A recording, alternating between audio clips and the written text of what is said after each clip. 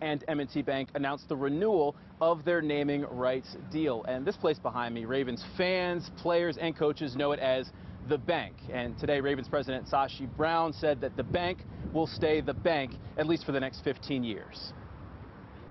We're extending our partnership with the Baltimore Ravens through the 2037 season. For the second time, M&T Bank and the Ravens have renewed their naming rights deal. M&T Bank Stadium will be the official name of the Ravens home through the 2037 season. It's always been about a lot more than our name on a stadium.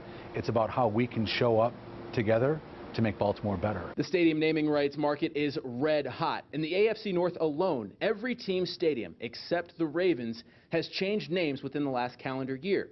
In Pittsburgh, Heinz Field is now Acrisure Stadium. Paul Brown Stadium in Cincinnati is now Paycor Stadium. And just last week, the Browns and First Energy agreed to end their stadium rights deal. The bank is staying the bank.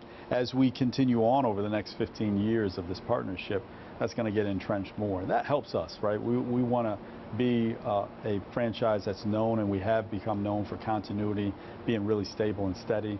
And essentially, that really boils down to picking the right partners. And upgrades to the bank could soon be on the way. The foundation of our naming rights extension was our lease extension.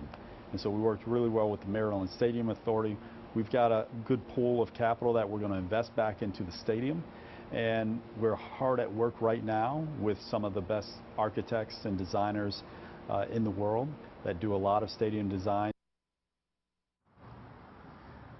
Hey guys, an upgraded bank sounds pretty good to me. The Ravens have become known for their game day experience and their fan experience, and Sashi Brown told me that the goal is to make sure that no matter what, the Ravens continue to be known for that game day fan experience.